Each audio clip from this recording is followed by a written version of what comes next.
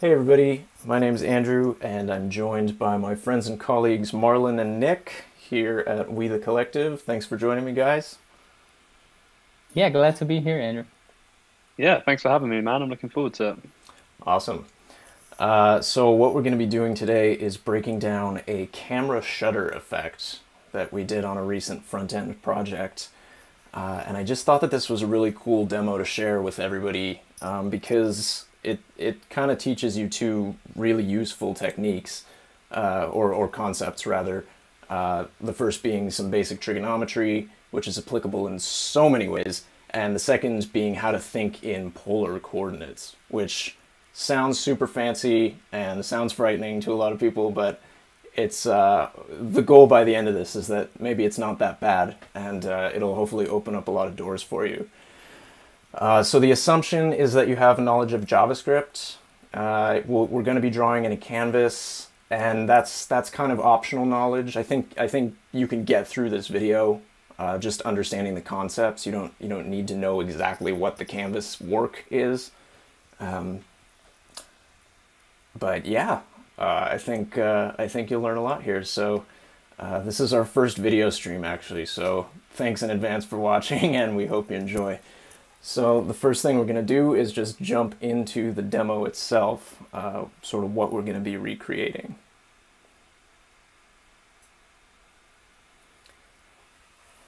So here's the demo as it existed on the project. And so you can see, I just have this video screen cap on a loop here. But as you can see, it's this sort of camera iris that expands after the page loads to reveal a photo. And then the user can click to sort of snap that photo almost. Is the images on the canvas as well, or is it just that like little shutter effect that's going to be on the canvas? That's a good question. Yeah, it's just the shutter effect. I mean, I suppose if you wanted to, you could do it however you like. But for the Mm-hmm. sake of this sort of demo, we'll just have the image as like a CSS background on the body or something. Mm-hmm. Um, No, but that looks cool. The way that it's sort of like very seamless integrated between the two. cool. Yeah, I think so too. I really like this. I'm pretty excited about this effect. Andrew, I had a quick one as well. I noticed the reduced motion in the corner. Is that something that you're addressing in this as well? I'm not, but maybe I should. I think that's beyond the scope of this, but For sure. yeah, I think a proper reduced motion implementation of this would probably just I hate to even say it, but just not have the shutter animation at all. You know, Uh-huh. I Yeah, think I yeah, think yeah. on the production Totally side agree with that. we probably just skipped that.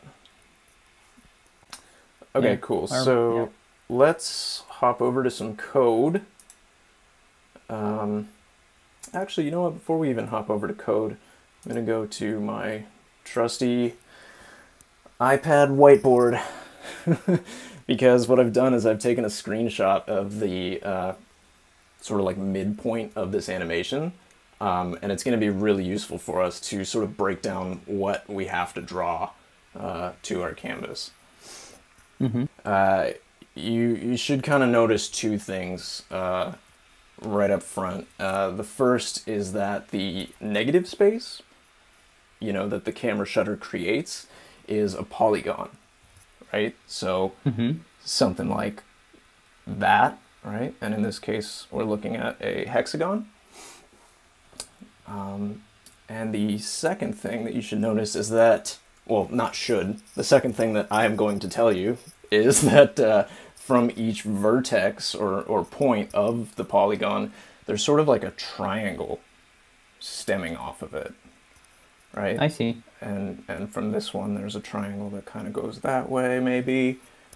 And there's one here, right? So really the goal here is to be able to think of this entire shape as a bunch of triangles that can be layered around a polygon. Um, Okay. and and that's what we're going to be doing. Mm, Cool. that's cool. I wouldn't have thought of it that way, I guess. Um, when I first saw it, I thought that they were like you were initially just making the center, and then making the center, the shapes out of the center. But that's pretty cool. What do you mean?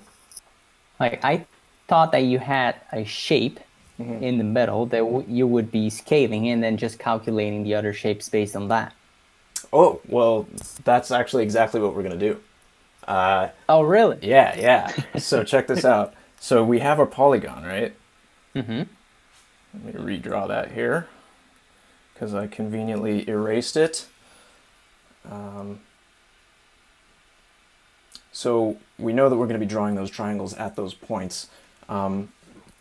But what we have to do in order to calculate where those points are is we actually have to sort of encapsulate our entire polygon in a circle. And just bear with me here. I will explain that. But if you think about it as something like that, okay? This is a very... It's a really good circle. Thanks. That was by hand. That was really good, man. I was thinking it was somewhat crude, but thanks, guys. I appreciate your support. But yeah, so if you'll notice that, like, because we're sort of bounding that polygon by its sort of smallest containing circle, you get some nice things. Like, each point of the polygon sits along the perimeter of the circle. So if we can calculate what each of those points are, you know, really all we have to do to update that is change the diameter, or in our case, the radius of that circle to grow and shrink based on some input, and we'll basically have all of the shapes respond with that. And I'll just hop back to the demo here so you can see that now that you have that sort of knowledge of what's going to be going on. Really all we're doing is taking a circle, tweening it from a radius of 0 to a radius of some gigantic value. I don't even know what, like browser width or something. And yeah, and that sort of does the open effect. And then when the user clicks it, we just do a very quick animation down to 0 and then back open again. I would never have thought of it like that. Yeah, that's really sweet. Out of curiosity, how did you, what was your kind of thought process when you were first doing this? Like, how did you actually come up with that? Was it just trial and error, or did you kind of plan that out as you went? So the first time I saw the design, I kind of freaked out, and I was like, how am I going to do this? Like, can I use like a PNG and somehow just scale that up? And my kind of response to that was, well, probably, but you're loading a massive asset, and it's probably going to be hard to keep it looking good, and there's no customization. So what I will say here, I have this book right here. Oh no. So a long time ago, I got this book by David Geary called Core HTML Canvas. And it's a really good book. It's very dry, but one of the first things he shows you is like how to draw polygons. And that actually sprung back into my head when I saw this, and I was like, okay, wait a minute. The camera shutter shape is a polygon, so maybe like if I know how to draw that shape, maybe I can somehow like do the opposite of that and draw around that shape, you know? And I mean, I'm not going to say that this was like a quick thing. I definitely spent a lot of time figuring it out. But yeah, I think this is the best, the programmatic, the canvas approach is the best approach to this sort of thing, just because we have so much customization over it. Like, you know, those gradients that you see on the triangles, we can customize that. We could do anything. We could tie the radius of the circle to, like, you know, mouse position, or we could tween it like the demo here is doing, or we could yell into our microphone and make the iris bigger based on the input of our mic, you know? Like, there's so much you can do. Cool. On building on top of Nick's question, so do you when you're doing something like this, do you go and start drawing it and, you know, making some sort of idea of how you're doing it? Or do you tend to like just go into code and just giving a shot with what you know and then Yeah. just building on top of that? I think in this case, I probably put pen to paper first, like literally put pen to paper, just to make sure that I like knew what I was going to at least try to do. Yeah. But I don't know. I have a bad habit of like just jumping into CodePen and just like throwing stuff at the wall and seeing if it sticks. Which I don't know. Maybe that's good Makes as sense. like I a mean, a lot of us do. yeah. I don't think it's a bad habit per se. I don't know. Like I think typically in programming, like there's this like notion that you should like always have a plan and like don't just start coding. But like for this type of thing, whatever, you know? Yeah. Yeah, no, makes sense, man. Yeah. It's part of the fun too. Yeah, exactly. I guess the first thing we should do here, let's just draw a circle in the middle of a canvas here. So here is a blank code pen, and so what I'm going to do is I'm just going to start with an HTML canvas element. So we'll write a canvas, cool. And maybe we'll give it an ID just for fun. We'll call it stage, great. Really, that's all we need from the HTML side. I don't need any CSS yet. So in the JavaScript, first thing we'll do is just get a reference to that. Something like const, let's call it canvas. Sometimes I tend to like make really short unreadable variables and then I go back and read the code and I'm just like, what is this? Like what, I don't even know what I'm looking at. So, Yep. so lately I've Give you opted that for, too.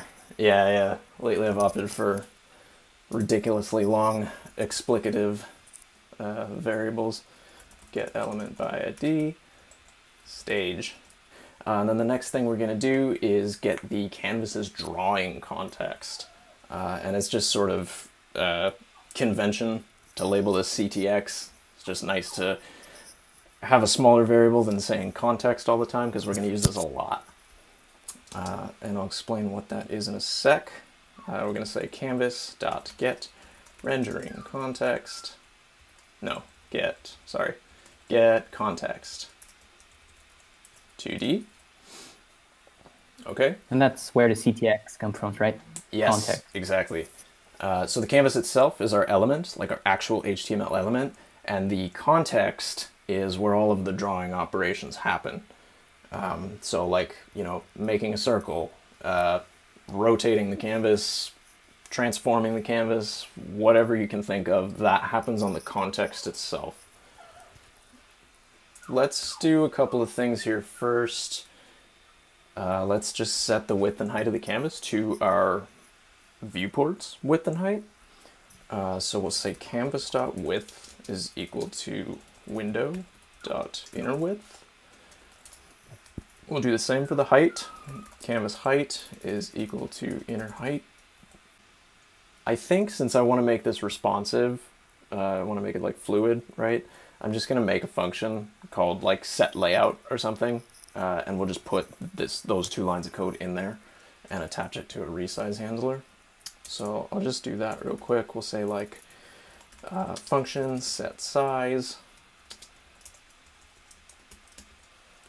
and put those in there. And maybe we'll also have a function, just call it init, which will just initialize everything. And in there, we can add the event listener. So maybe window, add event listener, resize, and we'll just give it an anonymous function. It's all good for the purposes of this. And we'll just say set size, right?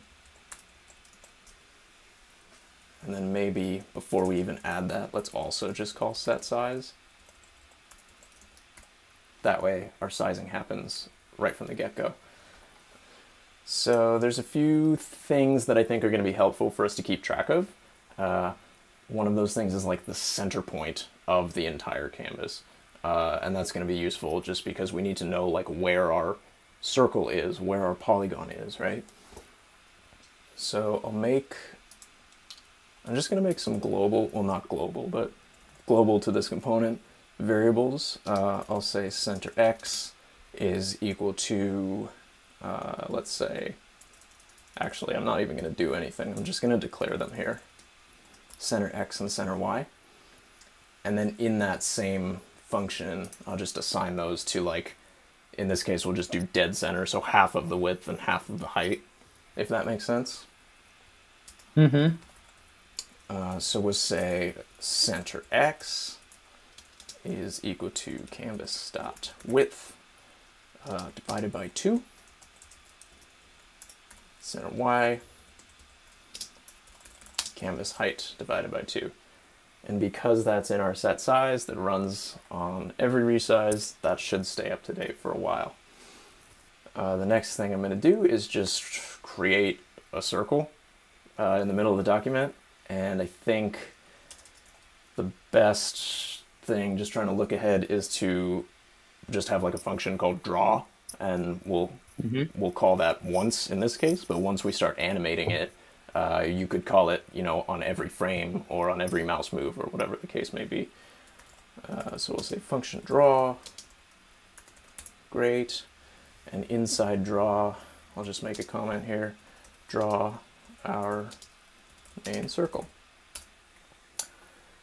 Okay, and so what we have to do, and this is where we start getting kind of canvasy, but don't panic if you don't know Canvas, because I will attempt to explain it.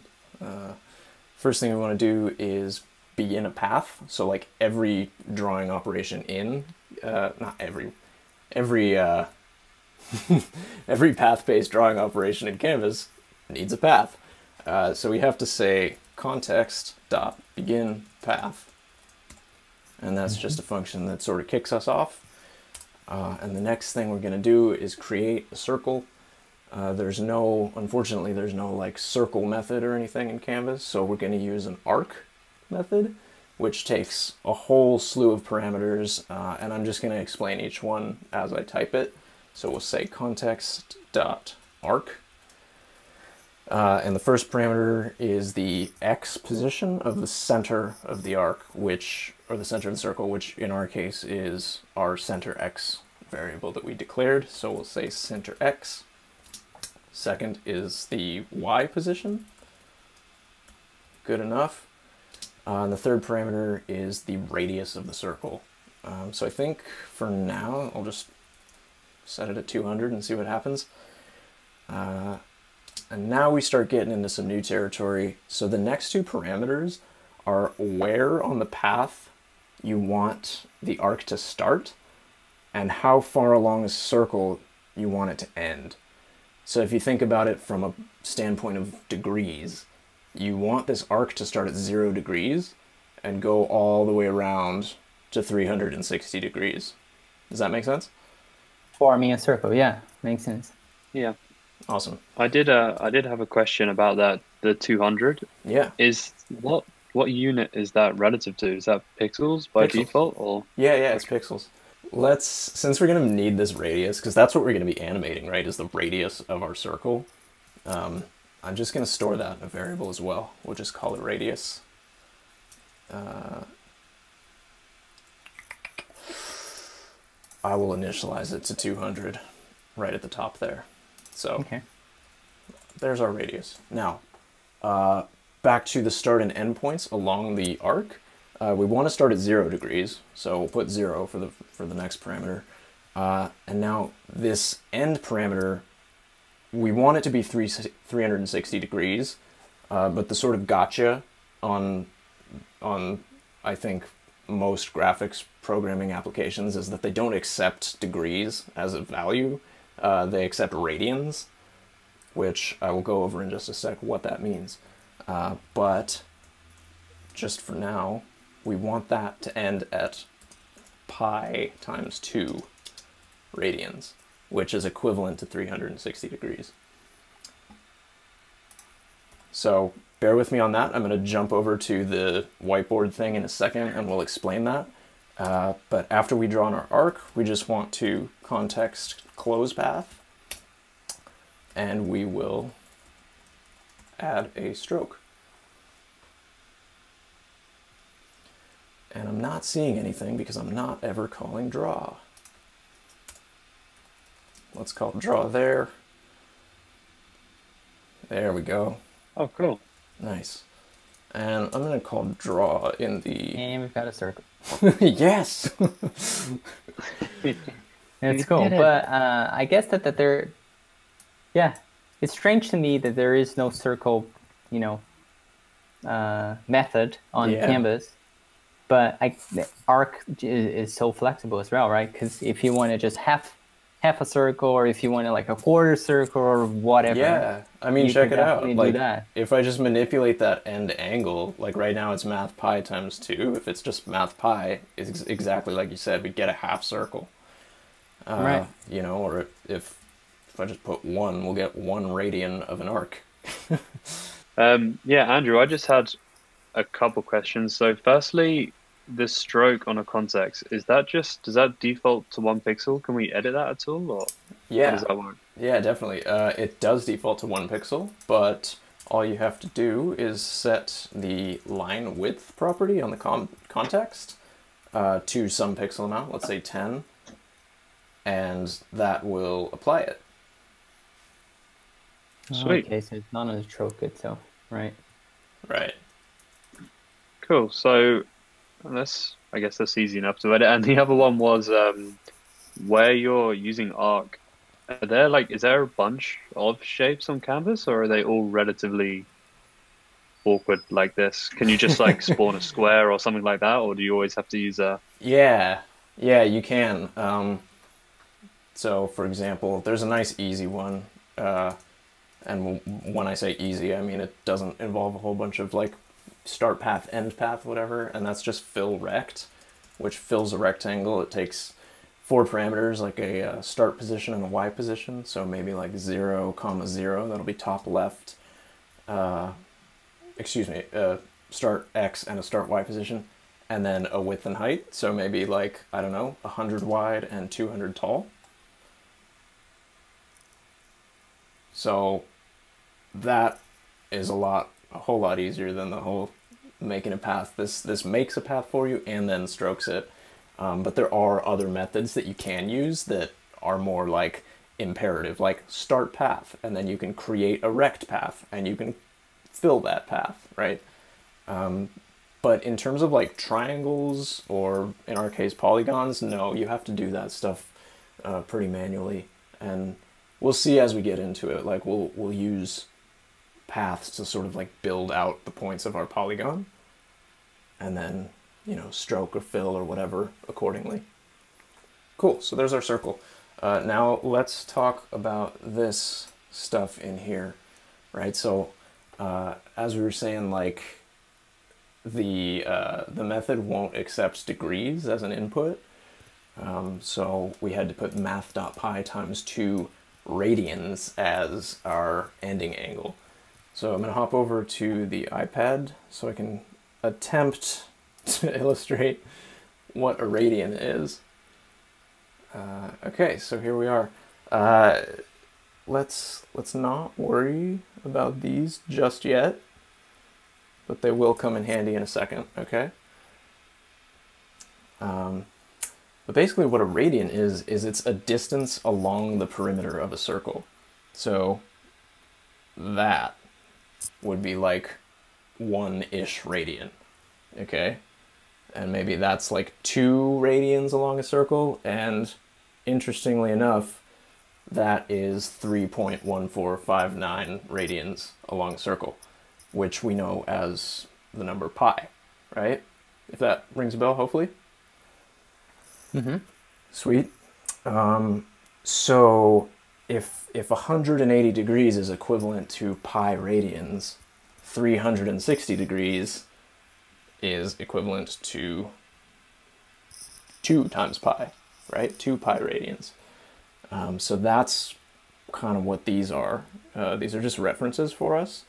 But basically, we have 0 radians, and then we go up to pi divided by 2, which is just half of pi, right? This is equivalent to 90 degrees. And then we've got pi, which is equivalent to 180 degrees. 2 times pi, so 360 divided by 3, 2 pi over 3.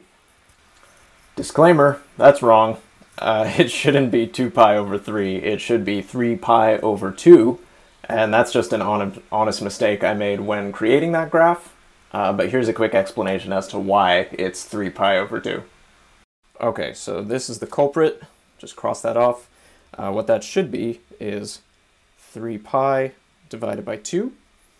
And the reason for that is if we know that a quarter of the way around our circle is pi over 2, well, 3/4 of the way is going to be 3 times whatever that is. So we go 1/4, 2/4, and 3/4.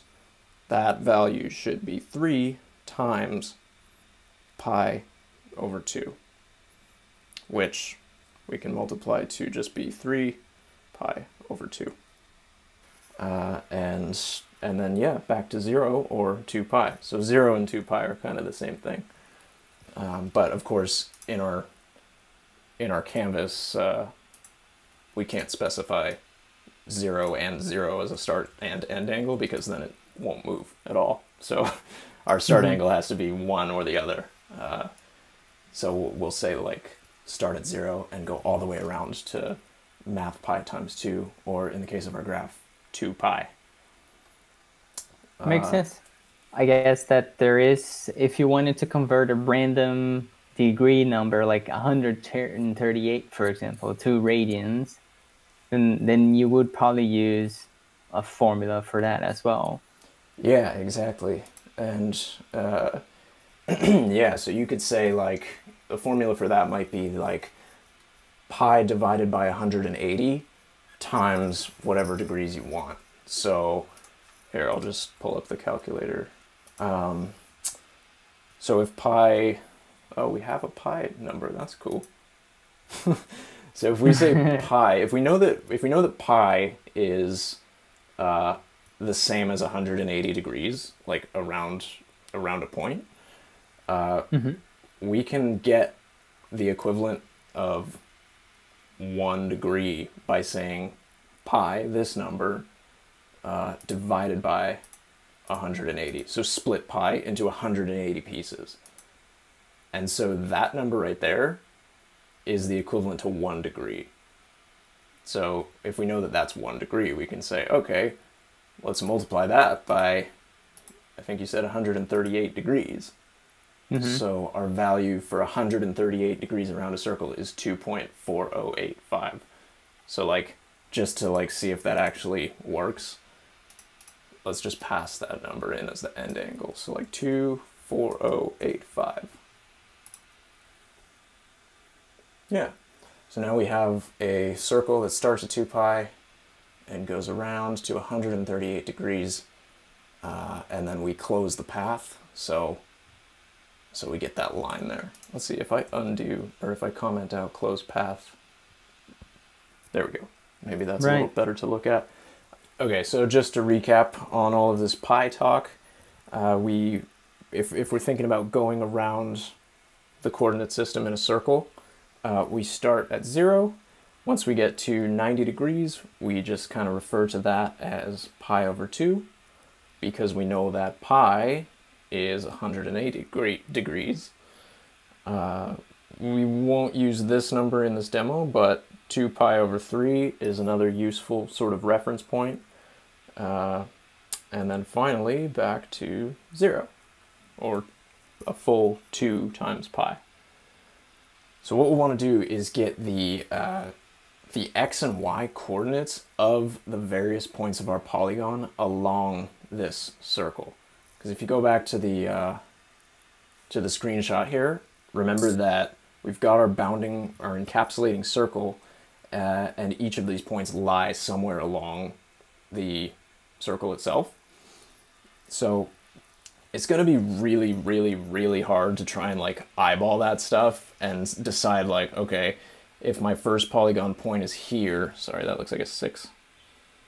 My first polygon point is here, I don't know, maybe that's like, you know, 5.76 something in the x direction and like 5 something in the y. There's really no way to just like without thinking in terms of what we're going to talk about polar coordinates, there's no way to like accurately get that exact point along the perimeter of a circle.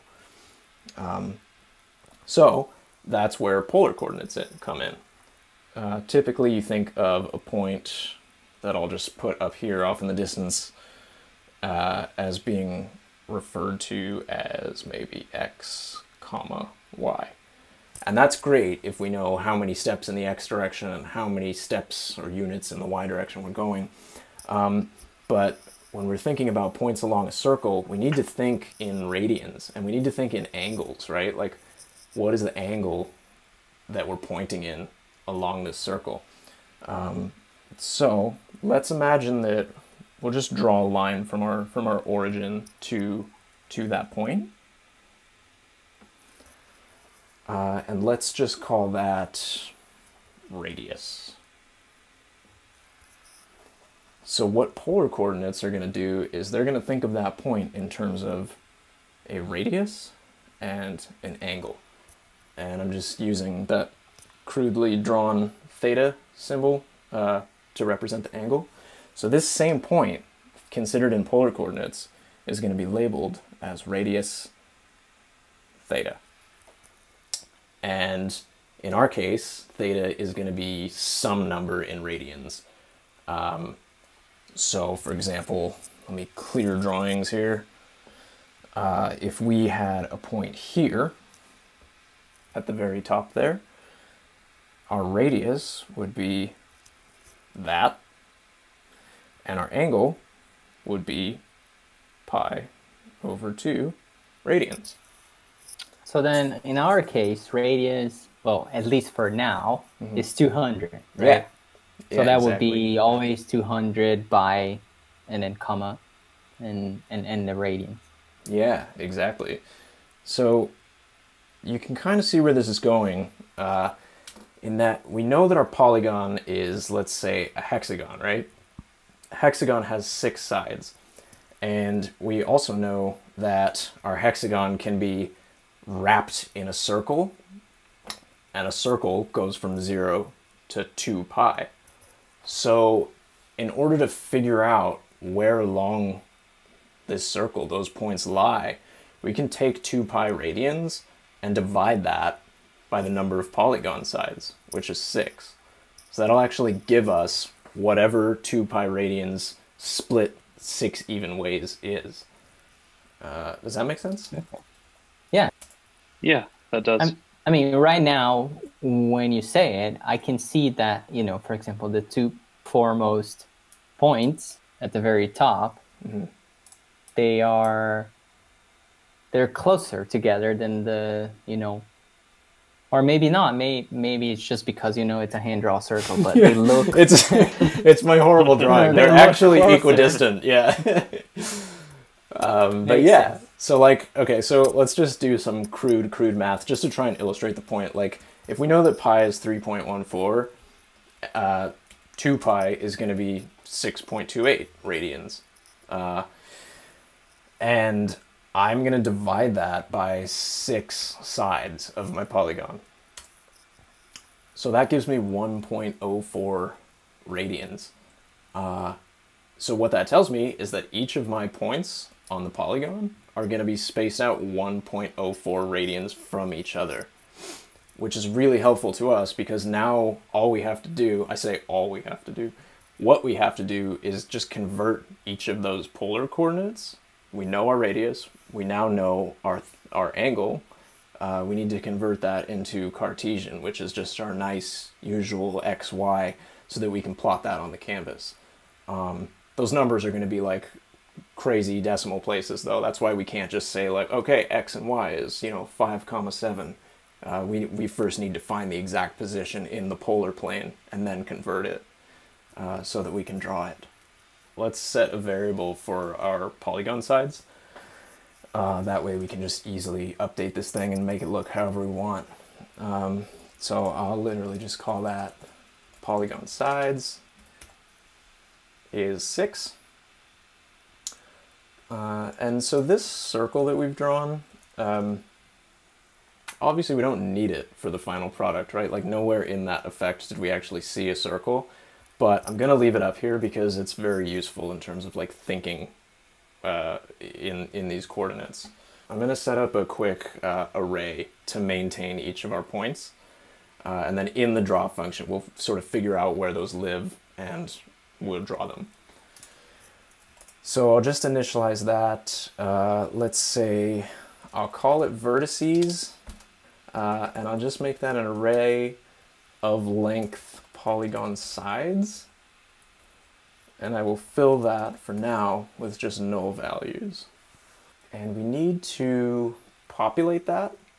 What I'm thinking of is that each item in this vertices array will be an object that has like an x and a y property. Mm-hmm. So let's just make a function that sets that up. Here, let's call it set vertices. Oh, whoa, look at that. And that also would probably only change on resize as well, right? When Exactly. you're recalculating your circle. Yeah, that's like, I mean, honestly, like, if I didn't need it to happen in resize, I would probably just throw it into the draw function. But yeah. No, it makes sense. Yeah, we do want this to happen on resize as well, because everything about our canvas is going to change. Like the center point changes, so now all of our vertices are somewhere else if we don't update those as well. So we'll make this function set vertices, and what we'll do is just, well, I guess first off we're going to calculate what our angle increment is, and to be honest we could just do that at the top of the file since that's actually never going to change. So let's just say angle increment, and this is going to be math pi times 2, so 360 degrees, right? Divided by polygon sides, which is 6 in our case. So this variable that we've got stored here should be whatever that, 1 point something or other was that we saw a second ago on the calculator. Cool. So then in set vertices, I will, let's just initialize a for loop. So I'm going to say for let I start at 0, and this is going to loop through all 6 vertices. So, while I is less than polygon sides, and we'll increment I each time. So now what we want to do is convert between those polar coordinates and our Cartesian coordinates, the x and y that we can use to draw to the canvas. So let's just set an x and y variable, const x and const y. So we know our radius, which is, I think, 200. And we know that our angle has to increment by that variable that we set each time, right? So what we can do, and I'm just going to spit out a magic formula here, but I'll explain it in a second. In order to get the point along the circle, we need to say radius times for the x value, the cosine of whatever angle we're trying to draw to. So in this case, it's going to be angle increment. But since that needs to be relative to the point that we're at, we need to multiply that by I. So if I is 0, our angle increment is going to be I times 0, so 0 radians. If I is 1, it's going to be angle increment times 1. When I is 2, times 2. When I is 3, times 3. So that's the way that we get around to our full circle. Okay, so that's cool. We've got that. And it's the exact same thing to convert from polar to Cartesian for the y coordinate, except we're going to be using the sine of that same value. So that's awesome. That gets us the right angles. The only thing that we have left to do is sort of tell it where to start from. So if you can imagine, right now, it's starting from 0 and sort of plotting our points along like this sort of a curve. which is obviously wrong. We want it to start from our circle center point here. So all I will do to sort of, let's call it translate that, is I'm going to add our center offset to these two x and y positions. So center x plus radius times math cosine of the increment, and center y,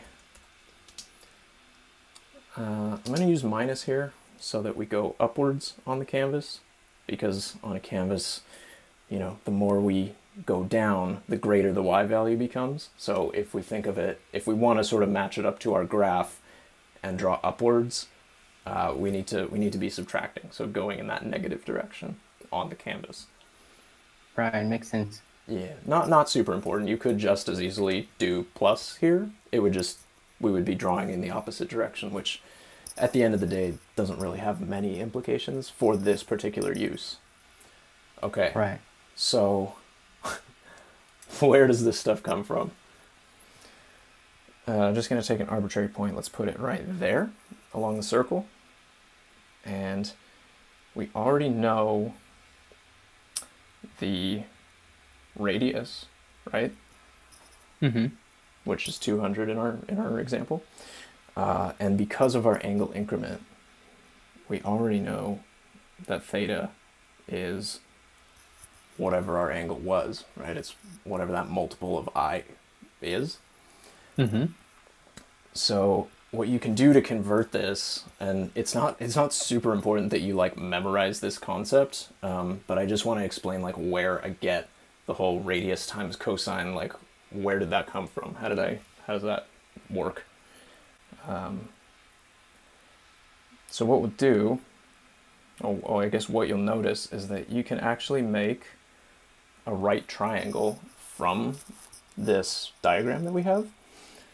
And if you know the radius and the angle of this triangle here, or the hypotenuse and the angle, you can calculate the other two sides of the triangle. And I'll keep it brief here. So this is our y, and what this is going to be is the sine of theta, and our x is the cosine of theta.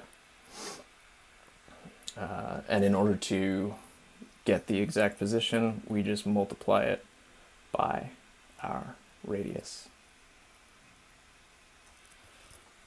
I think for the purposes of this video, you can kind of think of these as like magic formulas that you use to convert between polar and Cartesian, but if you remember that the sine of an angle is equal to opposite over hypotenuse, right? So the sine of theta is y over radius, and the cosine of theta is whatever it is. So I forgot it too. Adjacent over hypotenuse, right? So really quickly, I just want to elaborate on that a little bit and give you a kind of visual aid to help explain it a little better.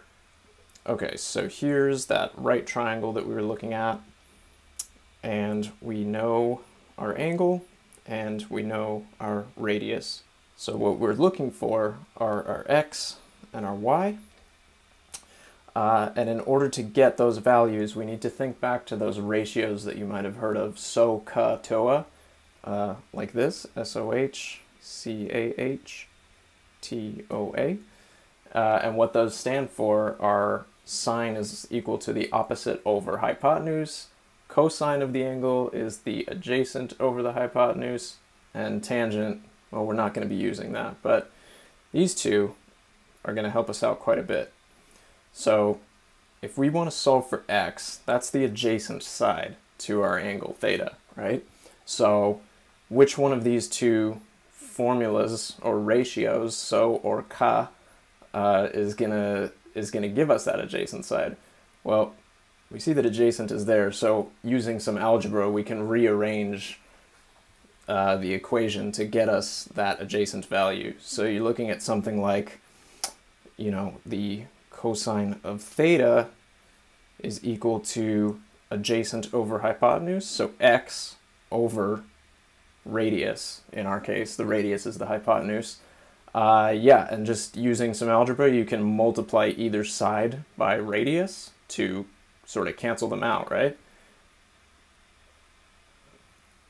So what you end up with is x equals cosine of theta times the radius. And then you do the exact same thing for the y. So y sine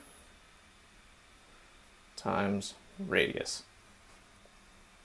Hop back to the code here. So we've declared each of those, and then we'll just want to push that x and y data to our vertices array. So we'll access that by saying vertices I is equal to an object of x and y. And that's just ES6, you know, this is the same as saying x is equal to x, y is equal to y, right? I'll just shorten that. Great. So now we have vertices, so now we can draw them. You know what, let me put set vertices in our resize as well. So we'll set the canvas size, we'll set the vertex data, and then we'll draw.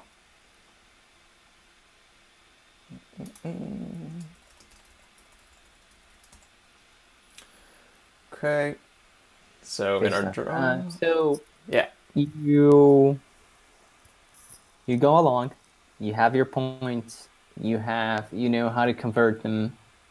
So when you're drawing a path, I guess you're gonna go through this, so sorry for asking it in advance, but not at all. Do you draw lines, or do you have, like, do you make the whole path completely? So does that even matter, or are you just trying to get the points where you want them? Yeah, like for the actual like production version of this, yeah, like all we need is the path data, or sorry, the points data, the vertex data, like the position of those. For the purposes of this though, this demo or this video, I'm gonna draw all of this stuff out. So yeah, I'm gonna keep our circle there like we have it. Once we iterate through the points in a second, I'm gonna draw a path between each one of them so that we can actually visualize this stuff. The triangles will come later, like the ones to sort of piece together the shutter. But yeah, I just think that stuff is useful. And honestly, yeah, that's like a good debugging. It's also a good debugging tool, you know, like you kind of know what you're doing when you're drawing the triangles after it. Actually, that's a really good point. I'm going to make a variable called debug true. And I'll only draw those guides if debug is on. Okay.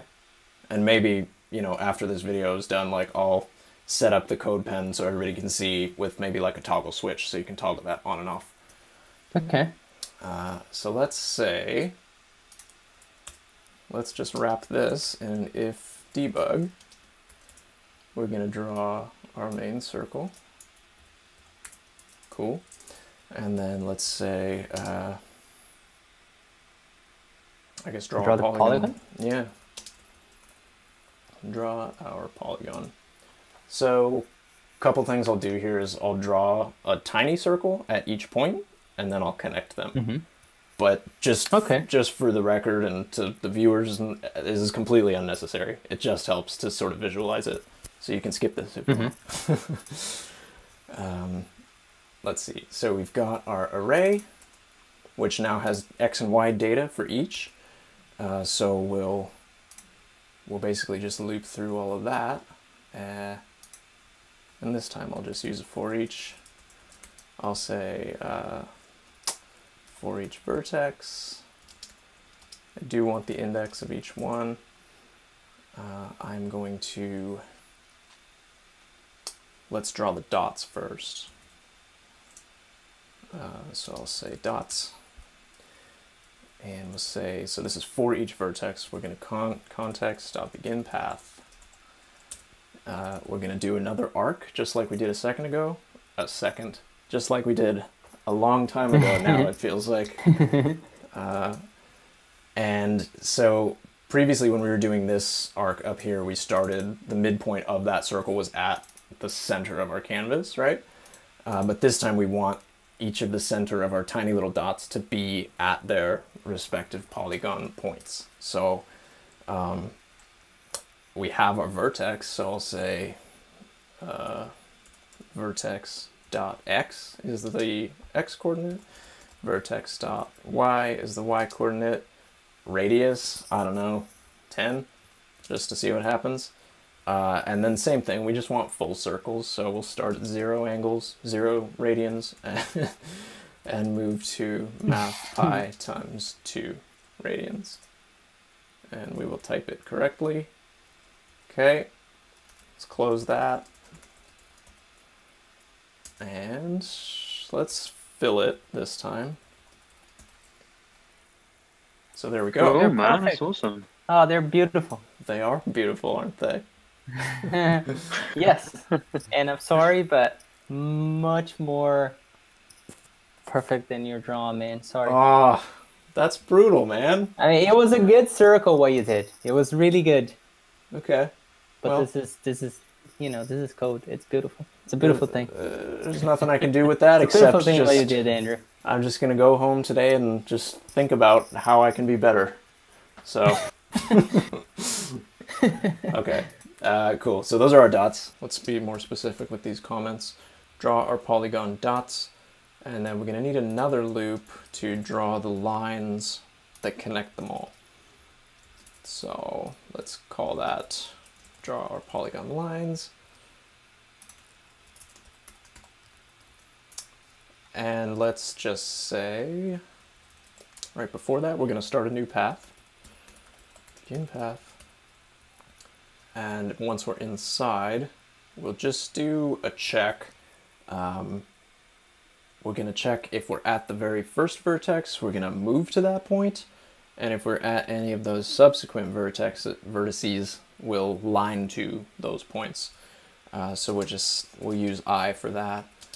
If I is 0, then we will context.move to vertex x, vertex y. Otherwise, we will line to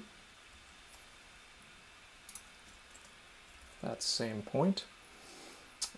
Great, and so once that sort of path is established, we can close off the polygon that we've been drawing. Close path, and we can stroke it.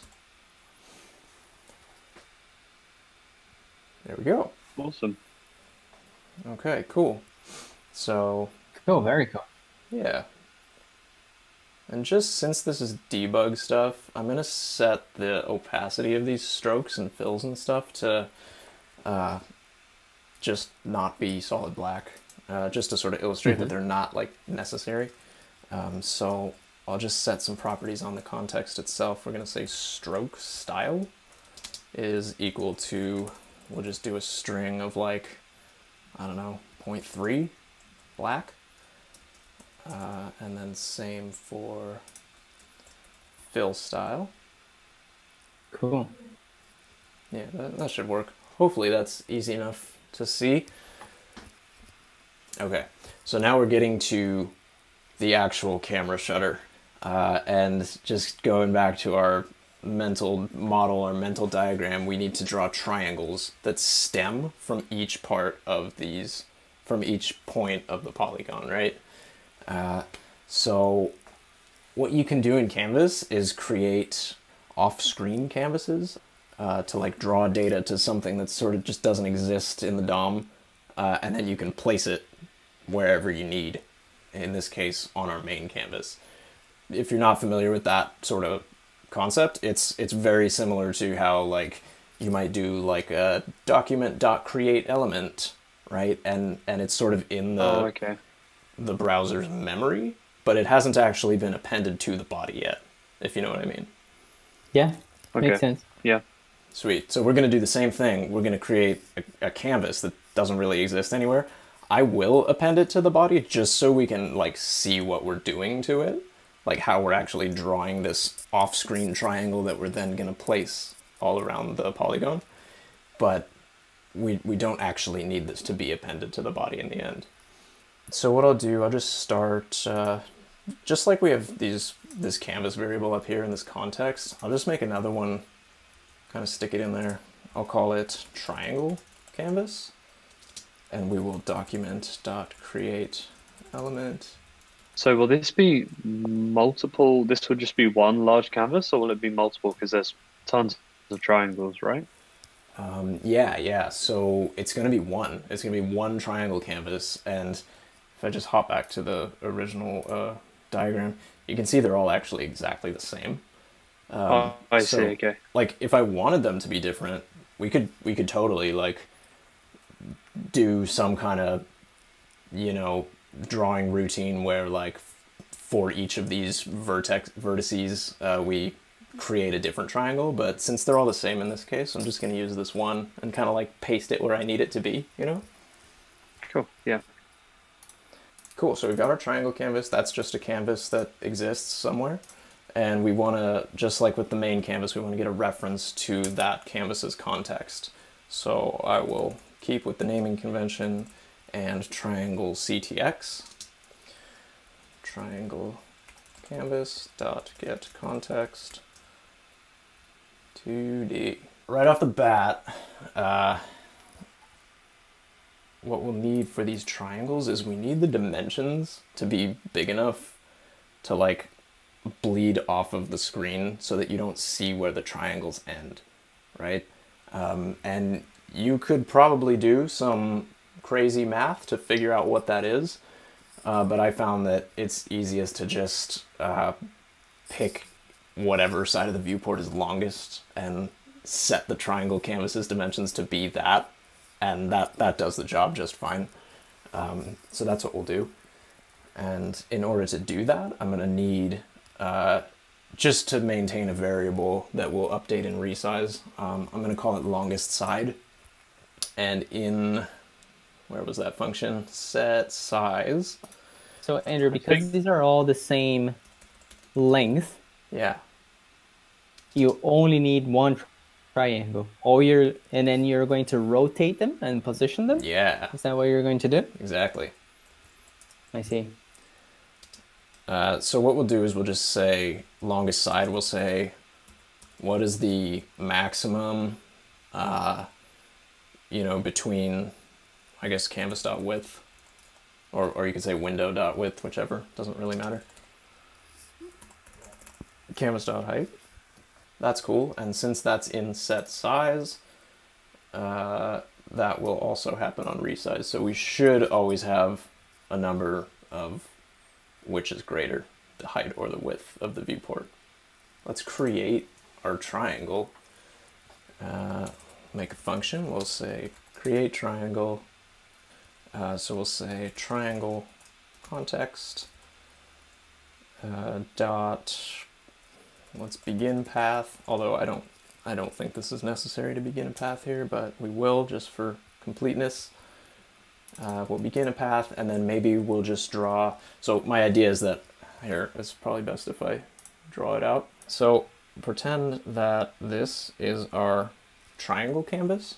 What I want to do is say like, okay, we'll start at our 0, 0 point, and I just want to draw a line that basically goes all the way to the end, and then comes to some point down here, and then connects. So we're going to be drawing something like that, you know, and this may look different. It may look something more like that. But this angle is what's important. Could you just use that diagram and put that in the diagram? Just so I can, you know, just so we can visualize on the diagram that, you know, the screenshot of the demo. So if you take a point in there. Yeah, absolutely. This guy. Yes. Yeah. So if we're at our first polygon here, or our first vertex, obviously the intended thing to do is draw this shape. But just to make it easy on us, we're just gonna draw going to the right here first, and then we'll use this drawing and rotate it as we need. So if I go back to that, what we're going to look like before any rotation happens, we're going to look something like this.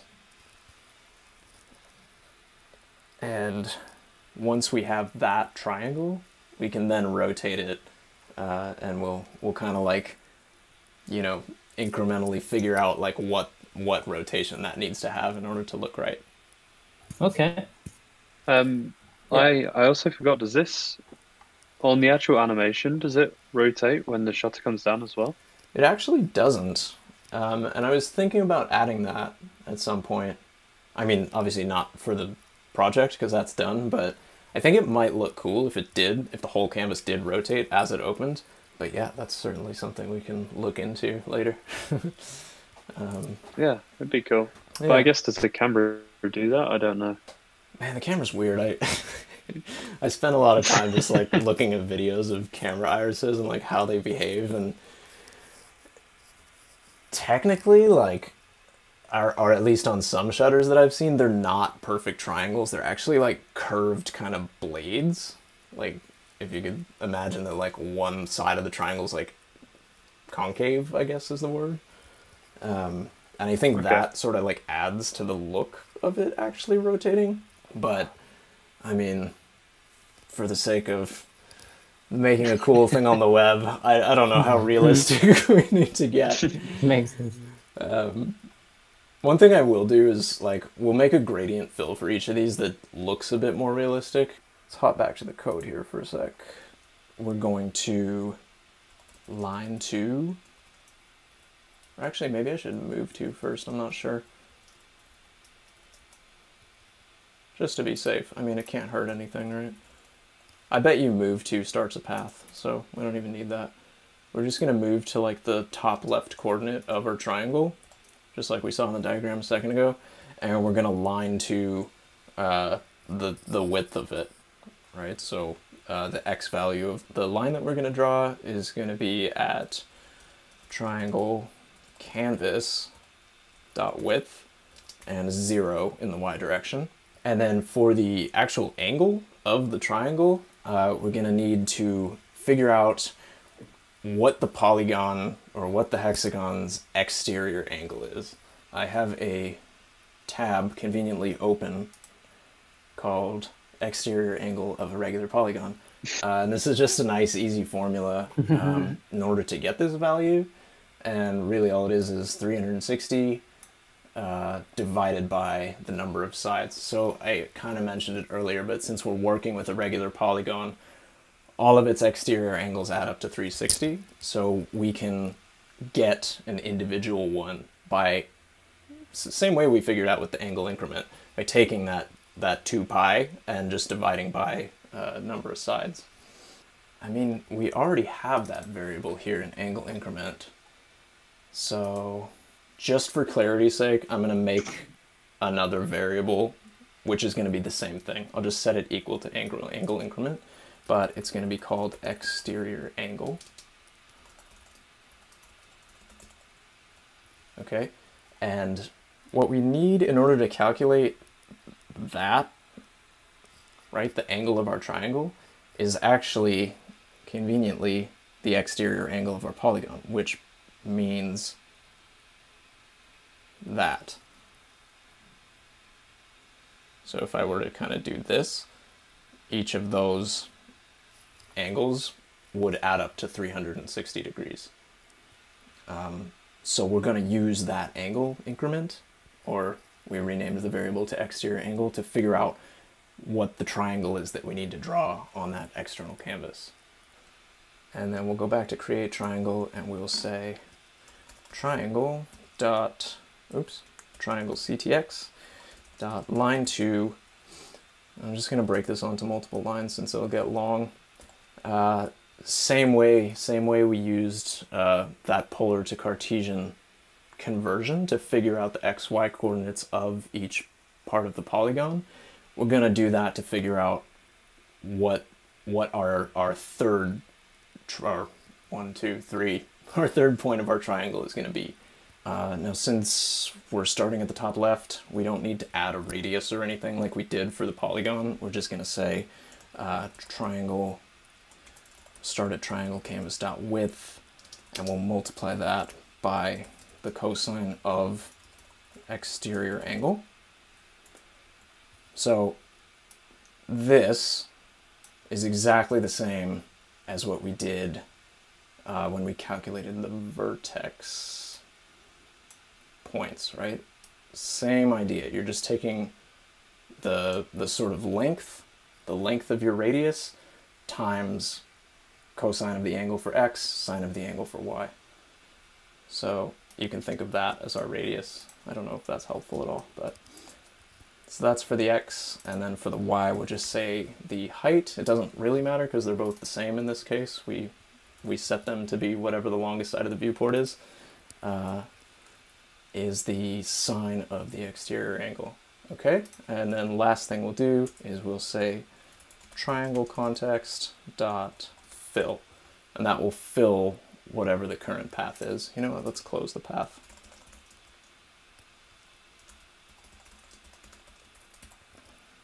Okay. So obviously this doesn't look like anything yet because, again, this canvas just exists in the ether, so we need to append it to something. So let's maybe, just for now, we'll do this in init, triangle canvas. We're going to document dot body dot append child triangle canvas. Oh, you know what? We forgot to call create triangle, so let's do create triangle, and then we'll append it. And hopefully, hey, we see something. Okay. I feel like that should be going all the way to the edge. Why is that not happening? Do you ever set the width of the triangle canvas? I thought I did. Did I not? Where is it? Oh man, I'm not. You're right. Sorry about that. Okay, so that's the whole reason we were maintaining longest side, was that we want our triangles to just be set to like some massive value. In this case, the longest side of the viewport. So let's do that. Let's say triangle canvas dot width is equal to longest side.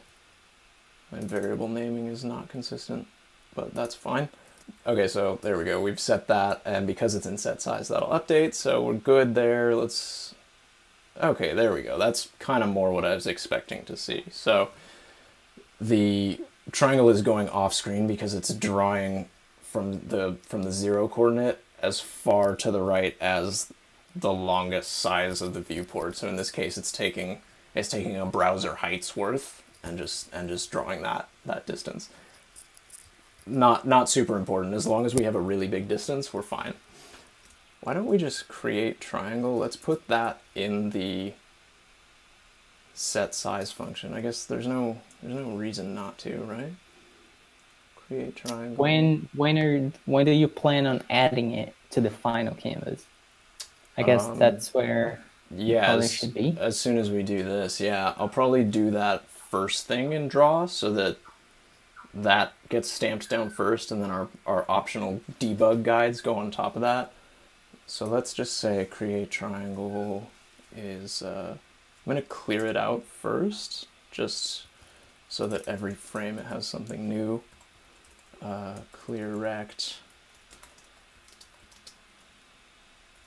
triangle, canvas.width, triangle. And clear rect just clears an area of the canvas.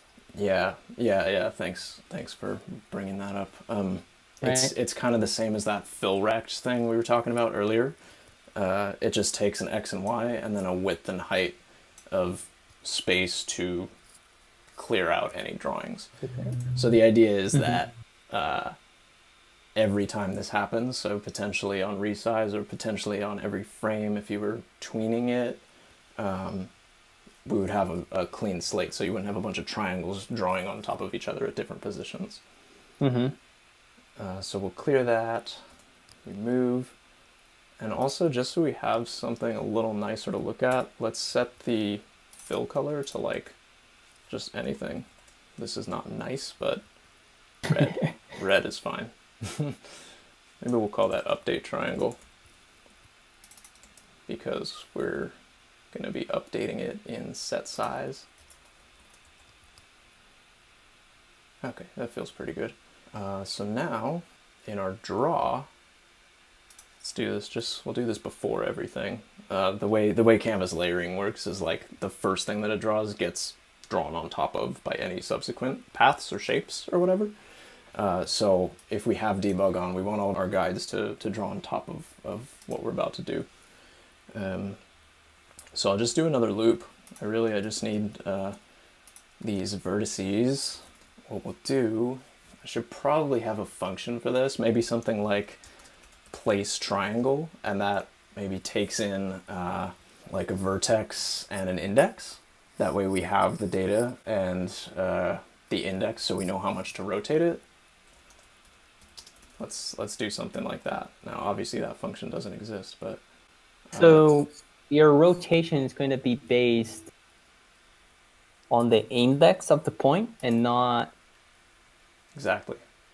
So the not the angle of the point in relation to the polygon? It is. It's both of those things, yeah. Okay. We can't know what that angle is unless we know which point we're dealing with. I see. Because we need to multiply that incrementer value by I in order to get the full amount that we need to rotate it. Right. I see what you mean.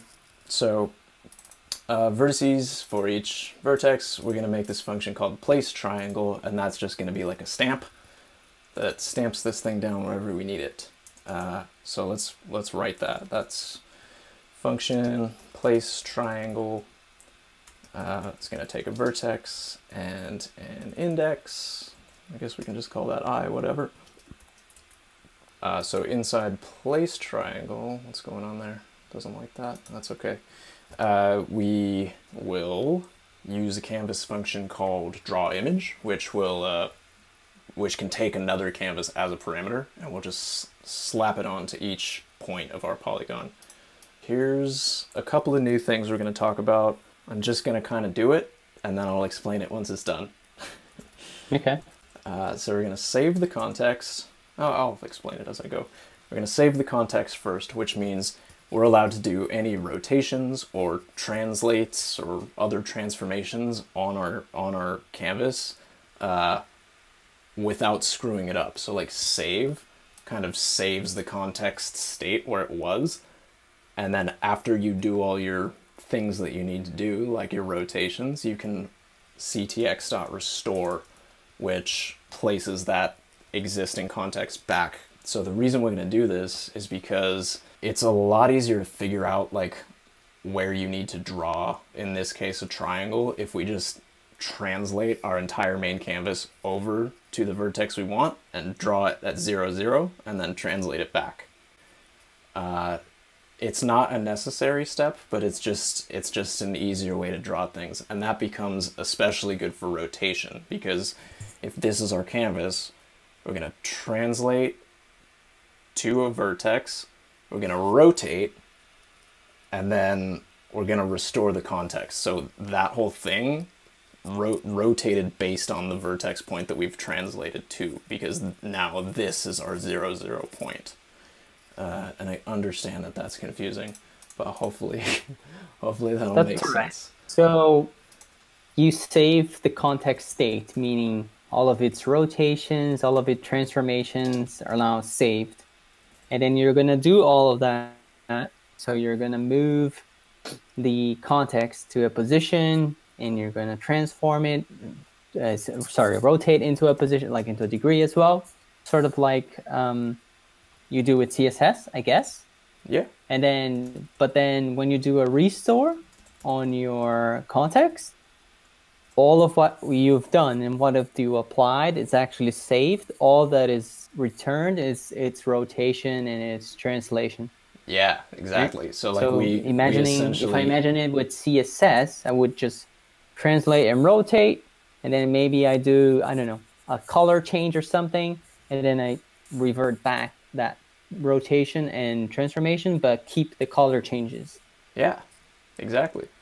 Okay. So for place triangle, we're just going to do the first one here. I'm just going to say if I is not 0, return. So that way we'll only get the first one. So we're saving the context. We're translating our main canvas, right? We're translating it to our particular vertex. So our 0, 0 point of our main canvas is now at our vertex. So from there, we can apply a rotation. I'm just going to leave it at 0 radians for now. And then we're going to draw image. And this function actually changes based on the amount of parameters it receives, but I'm just going to use the simplest version of it, which is the first parameter is some kind of image or canvas context. So in this case, we want triangle canvas. And the second and third parameters are just like the destination coordinates where you want to put it.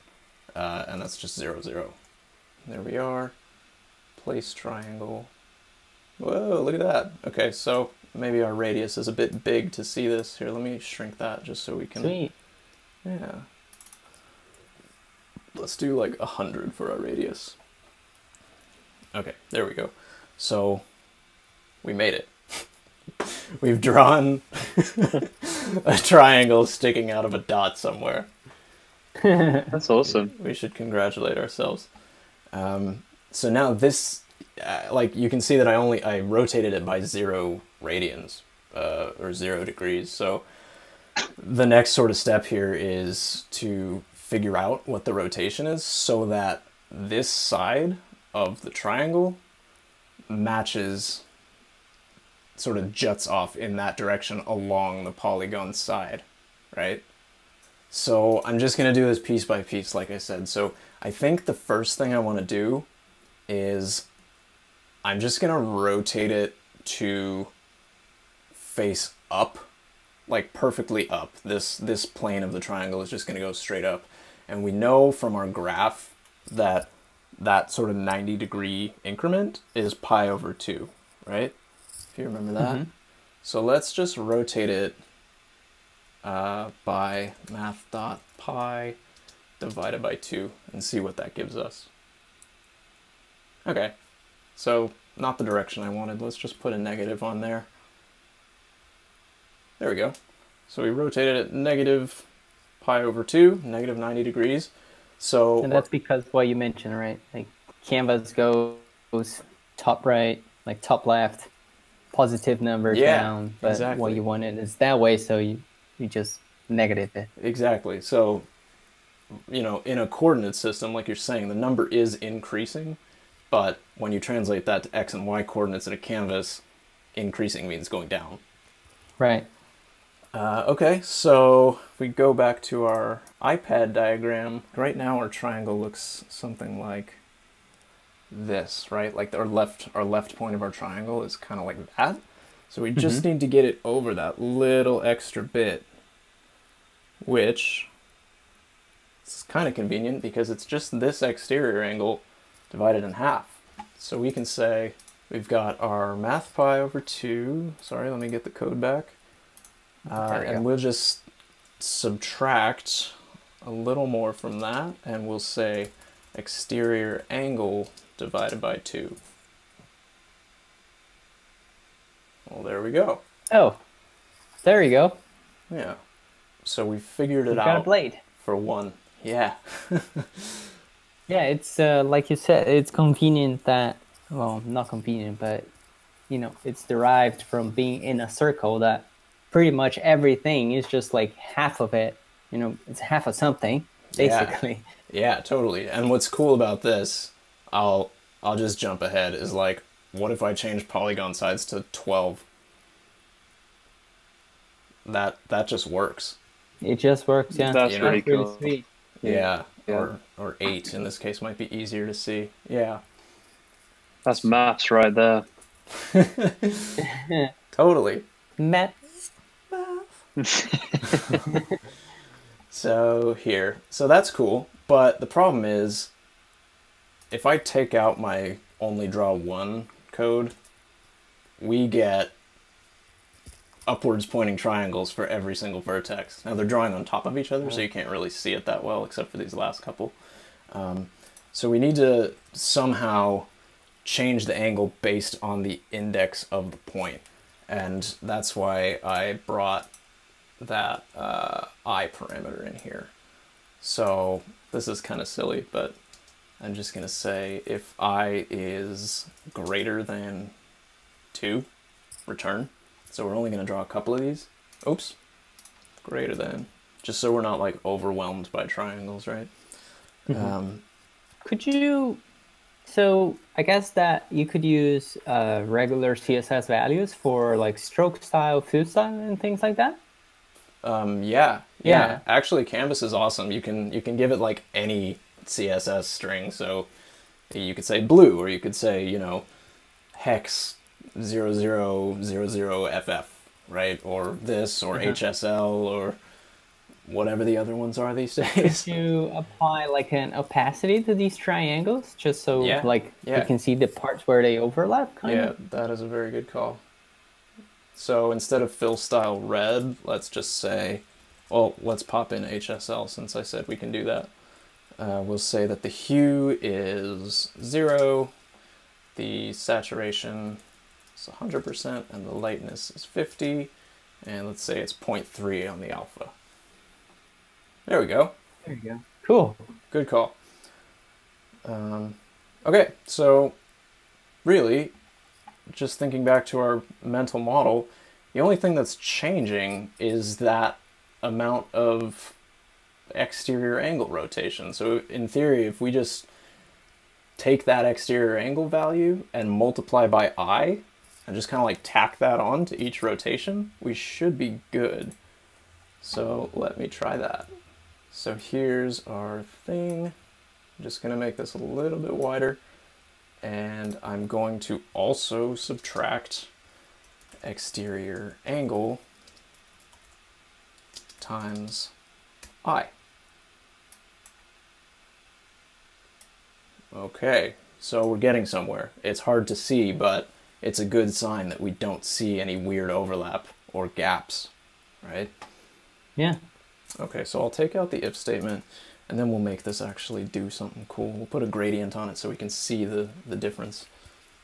Sweet. So there we have it, a bunch of triangles drawn around this polygon. Now if I take off our debug, that looks about right. Very cool. Yeah, it's not bad. That's really cool. Cool to see it all come together like that. Yeah, right? Finally. We made it. Okay, cool. So I have some gradient code here. Here's our fill style. I guess we'll keep that there for now.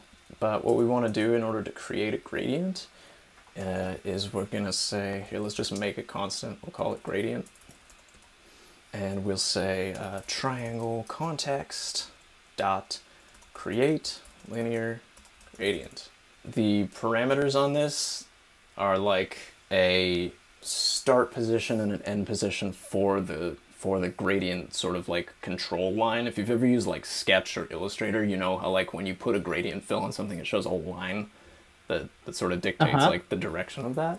That's what this is. So we'll do something like, okay, we want it to start at 0, 0. And honestly, like this is just arbitrary stuff that I thought looked good. We'll do gradient 0, 0, and we'll say that the endpoint of that line is triangle canvas.width and 0. So kind of just random values that I thought looked good.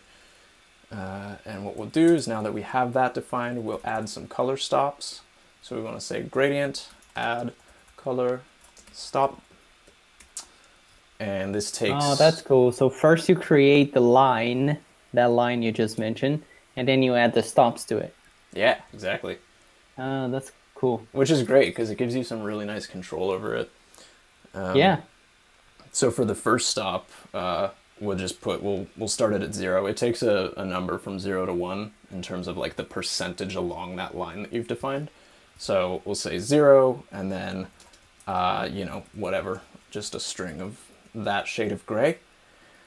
And then I'll just copy that line. I'll add one more color stop that just goes to a solid black, and I will put that 30% along, so 0.3. And again, I pre-figured out these numbers, so these are what looked good. And we will, down here, where we set our fill style, I'll just put it up here to be with the gradient stuff. We'll just set our fill style to gradient. And that should give us what we want. Cool. Yeah. Oh man, that looks sweet. Looks so much better, right? That That's looks really awesome, huh? cool. Yeah, dude. So That looks let's, just like James Bond, huh? dude, it totally does. Let's crank That's a that up great to like idea, Nick. 10. I mean, that's James Yeah. Bond if I've ever seen it, right? Ah, Love that. sweet. Okay, so huzzah, we made it. Now the only other thing I'm going to do, and I promise this will be quick, is I'm going to tie the radius to some kind of input, just so we can actually see some sort of camera motion.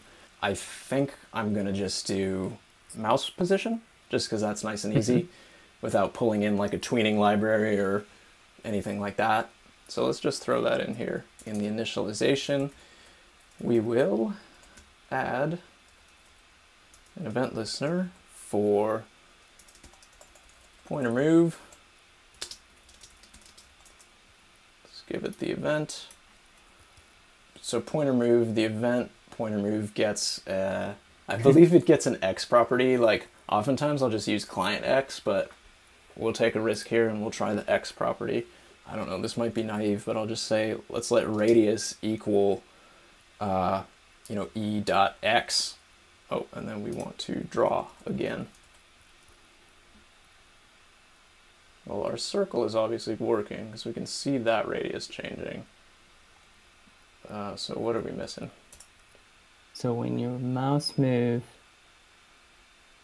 your vertices also need to change, right? Because you're changing your radius. Good call, good call. Okay. So let's set vertices as well. We'll say when you move the pointer, we set our radius, we set our vertices, and then we draw. Hey! Yeah, good call on that. Nice! So now, there's our mouse control movement. That is so cool. And it kind of, like, you That can is see, so cool, man. when it gets down to there, you can kind of see, like, it almost has that rotation to it. It does. Yeah. I think it's an optical illusion. Even but after it does have a little bit of a rotation to it. yeah. Here, let me take off those debug.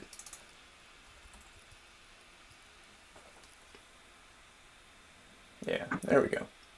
That's great, man.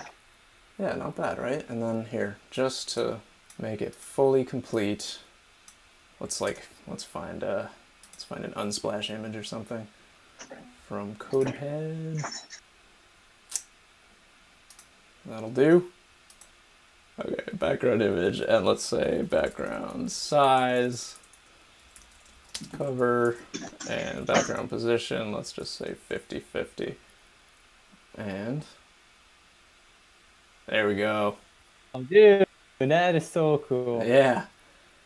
So you can see that it looks like there's a little bit of gap happening between the triangles where we're kind of seeing the image behind it. But that's fine. I mean, you could like add a stroke to these if you wanted.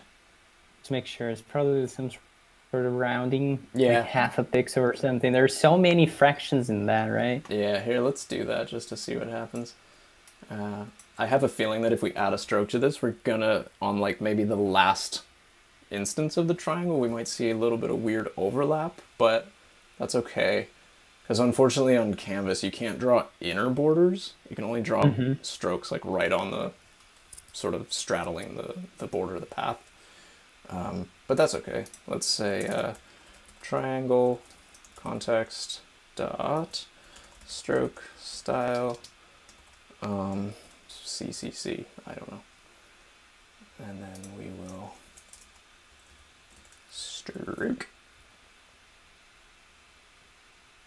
Yeah, more or less, right? We could probably do with a darker shade on the stroke, but yeah, there you have it. So that was a bit of a lengthy one, wasn't it? But I think the effect was cool, and hopefully I'll edit this down for you guys and for the masses, and yeah, maybe we'll come out with something that works for everybody and teaches someone a thing or two. That was really cool. I mean, that was Canvas, that was polar coordinates, that was like Cartesian coordinates, a little conversion between radians and degrees. That was really cool. Yeah, thanks. I think the getting those that polar to Cartesian conversion, I'm just gonna guess, is the most confusing part of this when you're saying like radius times sine of theta or whatever. But that's all you need. Like if you even if you just memorize that in order to convert from one to the other, it's radius time or length times, you know, cosine or sine of angle. Like it just unlocks so many doors. And That's really cool. Yeah. Yeah. I guess there's a bazillion things that you can do based off of triangles. Like you just did, like just changing the number of points and getting that different kinds of, you know, polygons, and that on itself is just like really flexible. And yeah, that was really cool, man. Cool. Well, thanks, guys. I thought. Yeah, I mean, I should probably add to that. Yeah, coming from someone with minimal Canvas experience and definitely no further knowledge of maths since secondary school, that was really, really helpful, and really, I think you explained everything really well. That was really good, man. I really enjoyed that. That was great. That's great. Yeah. Hopefully, it wasn't too sort of wishy-washy and confusing, but yeah, I mean, I think if you learned anything, that's a takeaway, right? Like I remember when I first, that same book that was like teaching how to draw polygons, like when I first read that stuff, I was just like, what are you saying to me right now? Like, are you kidding me? Like I feel like I'm back in some advanced math class, and honestly, it's just enough of that repetition, it just becomes something you can use, you know? For sure. Yeah. Amazing. Awesome, man. Yeah. Cool. All right, guys. Well, thanks. Have a good night.